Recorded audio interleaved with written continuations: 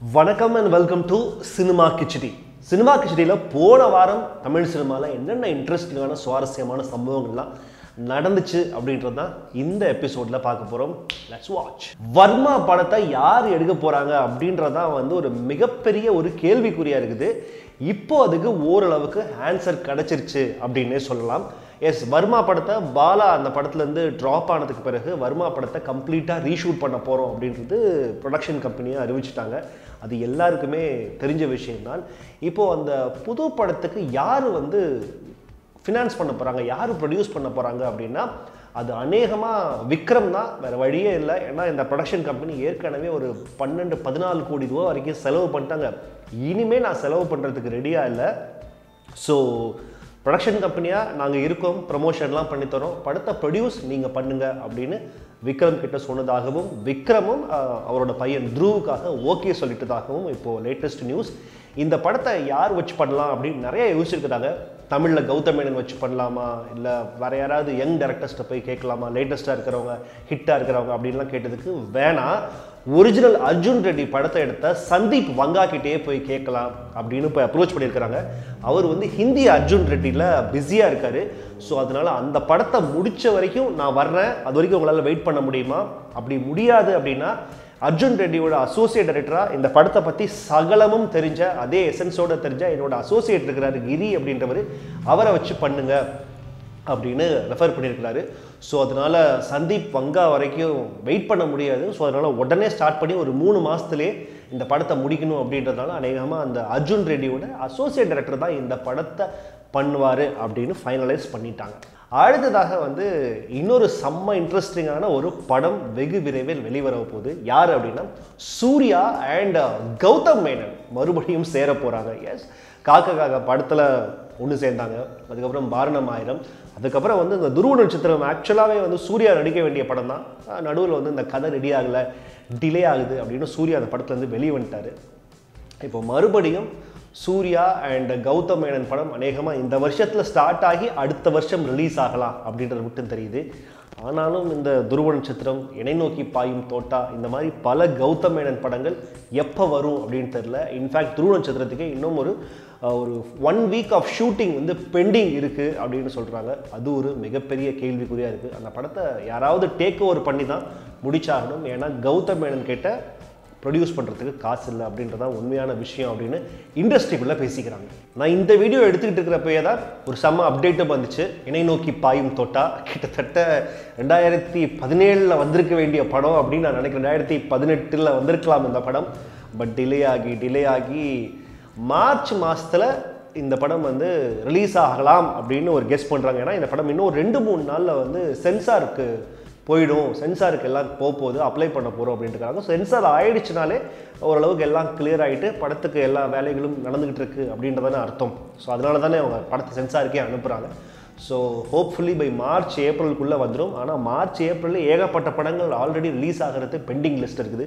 So பார்க்கலாம். என்னை நோக்கி பாயும் தோட்டா ஒரு வழியாக வந்து அந்த பாட்டை நம்ம வந்து ஃபைனலாக வீடியோவில் பார்க்கணும் அப்படின்னு 3 வருஷமாக எல்லாரும் வெயிட் பண்ணிக்கிட்டு இருக்கிறோம் அந்த சூப்பர் ஹிட் சாங்.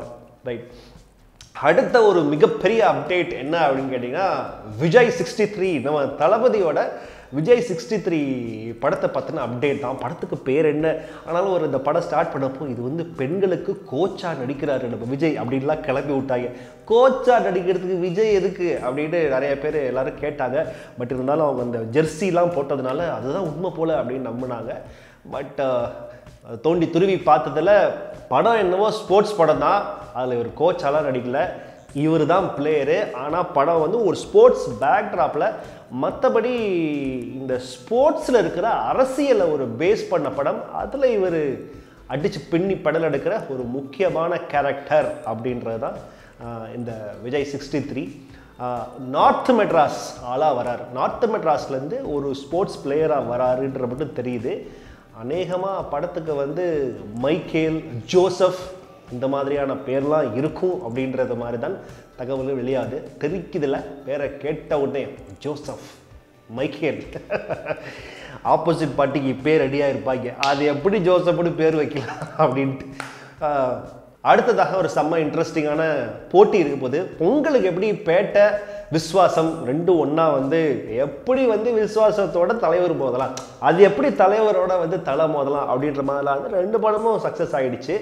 இப்போ அடுத்து வந்து மே 1 ஒரு செம்ம காம்படிஷனுக்கு ரெடி ஆகிட்டு இருக்குது தமிழ் சினிமா. சிவகார்த்திகேயன் வெர்சஸ் தலை, இதுதான் மே 1 இருக்க போகிற காம்படிஷனாக இருக்க போகுது. சிவகார்த்திகேயனோட மிஸ்டர் லோக்கல் அப்படின்ற ஒரு படம் ராஜேஷோட டைரக்ஷனில் வரப்போகுது.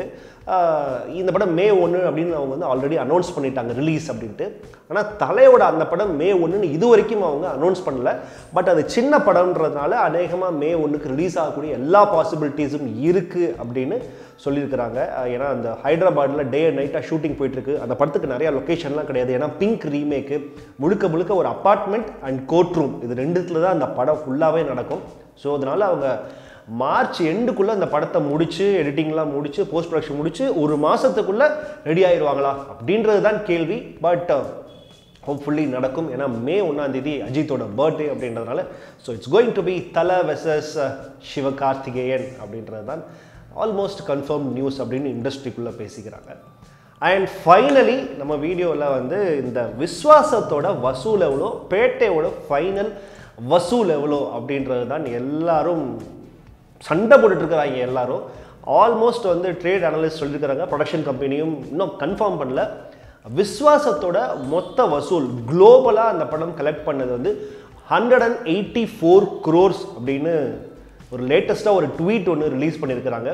அண்ட் பேட்டையோட குளோபல் ரிலீஸ் என்ன, குளோபலோட வசூல் எவ்வளோன்னு கேட்டிங்கன்னா 225 கோடி அப்படின்னு சொல்லியிருக்கிறாங்க. தமிழ்நாடு ஃபாரின் எல்லாம் அந்த ரைட்ஸ் கீட்ஸ் எல்லாம் சேர்த்து. பேட்டை வந்து தெலுங்கில் வந்து சுத்தமாக போகவே இல்லை. அதே போல் விஸ்வாசமும் தெலுங்கில் ஒன்றும் பெருசாக எடுபடலை.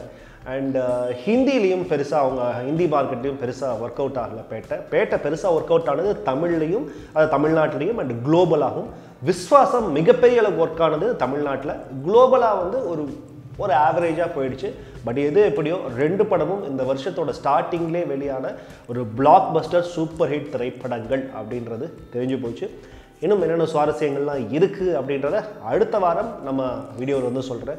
ஸோ வீடியோ பிடிச்சிருந்தால் லைக் பண்ணுங்கள், ஷேர் பண்ணுங்கள். அண்ட் நீங்கள் சினிமா கிச்சடி சேனலுக்கு புது ஆளாக இருந்தீங்கன்னா மறக்காமல் சப்ஸ்கிரைப் பண்ணிவிட்டு பெல் ஐக்கனையும் ப்ரெஸ் பண்ணிவிடுங்க.